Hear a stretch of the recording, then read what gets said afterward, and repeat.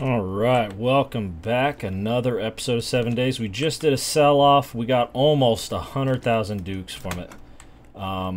But it is now time to not necessarily abandon this base. I am going to leave it the way it is. It is definitely... wow, these things need repairs, huh?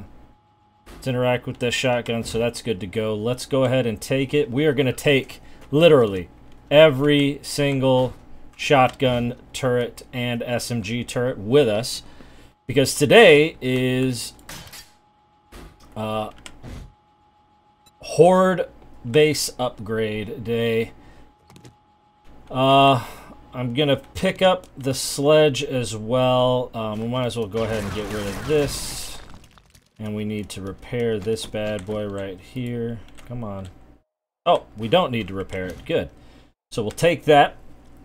But yeah, we got a decent amount of money. Let's see. Let's repair this auto turret. All right, good to go there. We will take that. And then we are going to pick up... Ooh, and let's go ahead and pick up the lantern as well. But got everything we need there. But as you can see, we have 200,000 dukes just sitting here doing nothing. We've got almost enough scrap schematics to make 2 HD workbenches. We found a level 5 sniper, which finished that off for us, which is actually pretty cool because, you know, we have this very, very nice HD sniper rifle. And it actually, I love blowing zombies' heads off. It's awesome. I like this, but I'm gonna stick with the HD Colt for now. Realistically, we've finished everything we've wanted to. However, there is after I finish the Horde base, which depends on how long it takes me. I really hope it doesn't take an ultra long time. We are going to do a massive overhaul on the Horde base. It's probably going to take multiple days. I'm not going to show you everything in the middle unless something really weird happens. But yeah, we're gonna do some massive overhauls. Hopefully, with the time we have left, there are the reason why we crafted the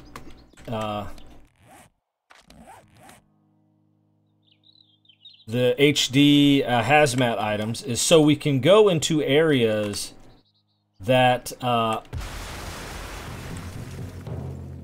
and now we need to make another one of those. Hold on just a second. I did that because I want to be able to move around stuff at the new base, or at the new Horde base. So land claim. Oop, land claim. There we go. Craft. All right. I believe I have everything we need, and if we don't, I will helicopter back. But there are heavily radiated POIs that have lots and lots of yield as far as items go. And so the plan is get this new Horde base taken care of as quickly as possible, but the way I want it, with hopefully enough time to finish one of those POIs before Horde Night. And it would be really unfortunate if I could only get part of the way through and then Horde Night started. So I'm going to hope that we'll be able to find one and finish it quick enough. But if not, I will create a not an ending episode, but like a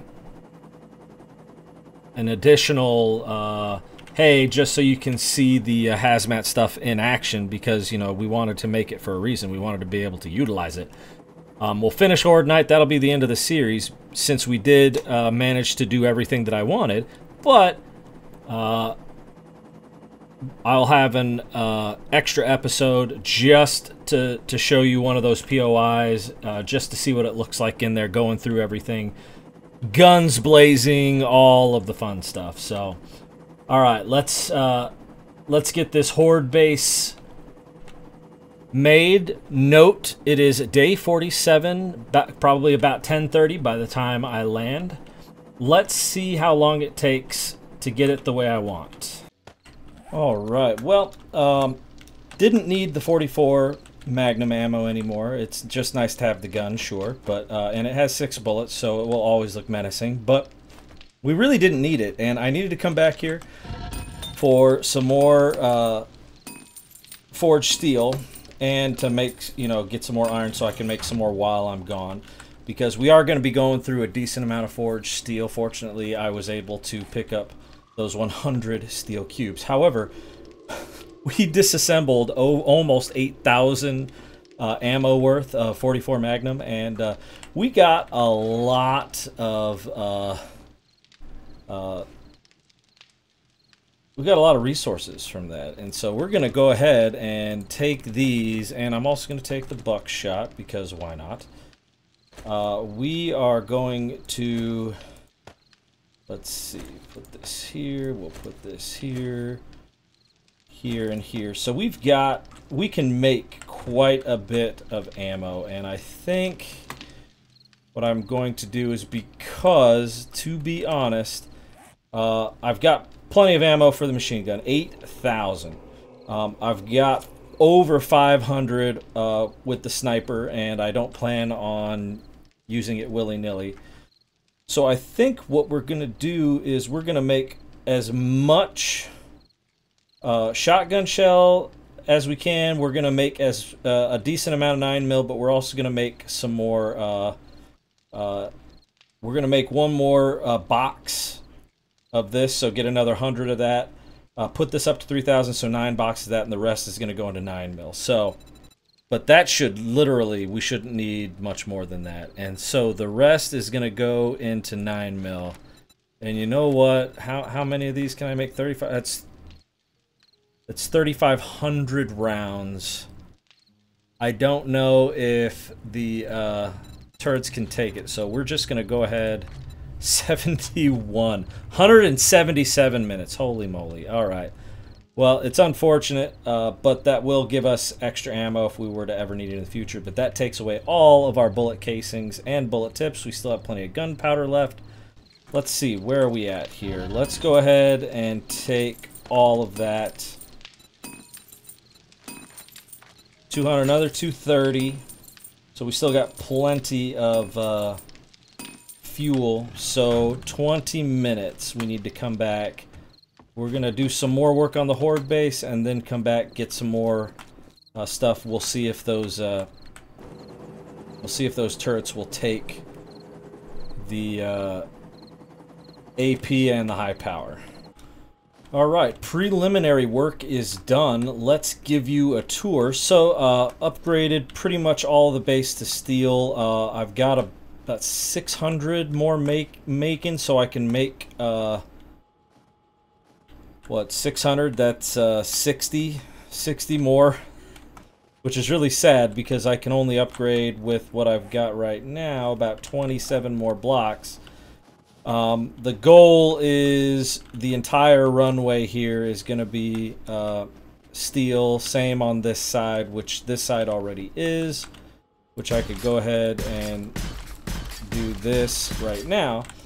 But what I am going to do, knock out these blocks, which fortunately the HD auger does a very good job at doing.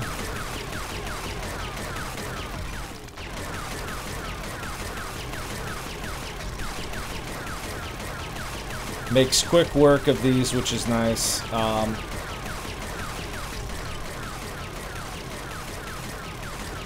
And of course we are going to do the same thing to the run up to where the Horde base is, but I'll do that in just a second. But as you can see, the zombies, when they come up, they're going to path this way.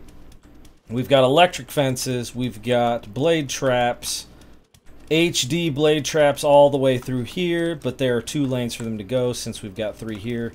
I didn't want to build up anything right here, to be honest. I am afraid that jumpers will try to jump across. I'm considering putting up fences here, but they're still going to try to shoot through them. But same on this side. We've got regular traps, then we've got HD blade traps, electric fences, we've got auto turret, we've got SMG, shotgun, SMG, shotgun, SMG, shotgun. And basically what these are going to do is, and same on this side, we're going to aim them in 3 different directions. One's going to be going this way, and one's going to be going this way. The other is going to be going inward this way. Actually, sorry, that one will be going that way, this one will be going that way, and these ones will be going this way. And then same on this side. And then the blade traps will cut them up, but by the time they get here, they're going to meet the arsenal of shotgun turret, SMG turret, SMG turret, shotgun turret, shotgun turret, SMG turret. So with the old trusty sledge right there. So yeah, it's gonna be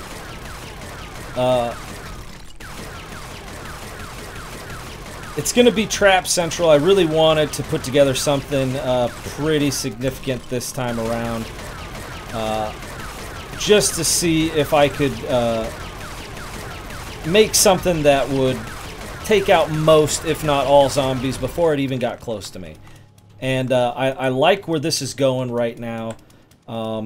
All the way across, we've got the electric traps.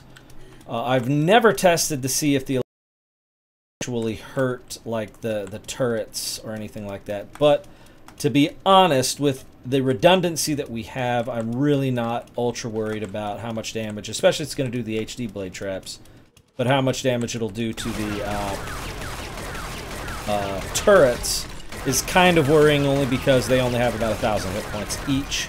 So, something to think about. But, that is literally going to do it for this episode. Like and subscribe for more content, and as always, I will see you in the next video.